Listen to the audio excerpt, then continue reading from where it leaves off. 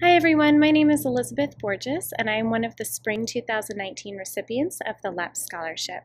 I would like to thank Dr. Hirsch and the Student Awards and Scholarships Committee, as well as Ms. Daniels and the rest of the Leppe family for this very great honor.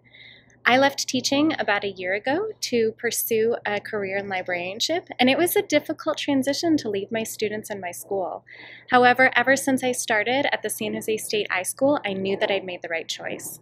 I've so enjoyed learning from all of my professors as well as my fellow students, and I'm excited to start my second year.